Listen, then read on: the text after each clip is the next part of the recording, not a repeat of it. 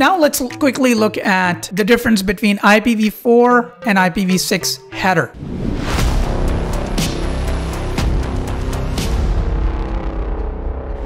Now to the left is an IPv4 header. It's 20 byte in length and it's composed of 14 fields. Okay, so if you were to count all these fields in this header, there are 14, trust me. Go ahead and count them. And if you look at the IPv6 header to the right, in contrast, it's double in length, it's 40 byte, but it's a lot more simplified. It's only 8 fields as opposed to 14 fields. So it's been really, really optimized. You have different fields like version that actually says it's version 6, traffic class is used for QoS, flows is used for the sequence of packets and to avoid packet reordering. Payload length is all about payload.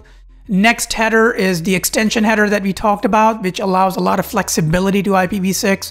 Hop count, basically TTL in IPv4 has been renamed to hop limit in IPv6 header.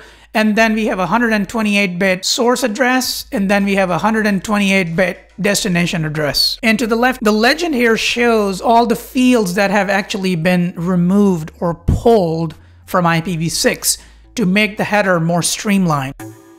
Hope you enjoyed today's video. If you did, give me a thumbs up, hit subscribe, and I'll see you in the next video.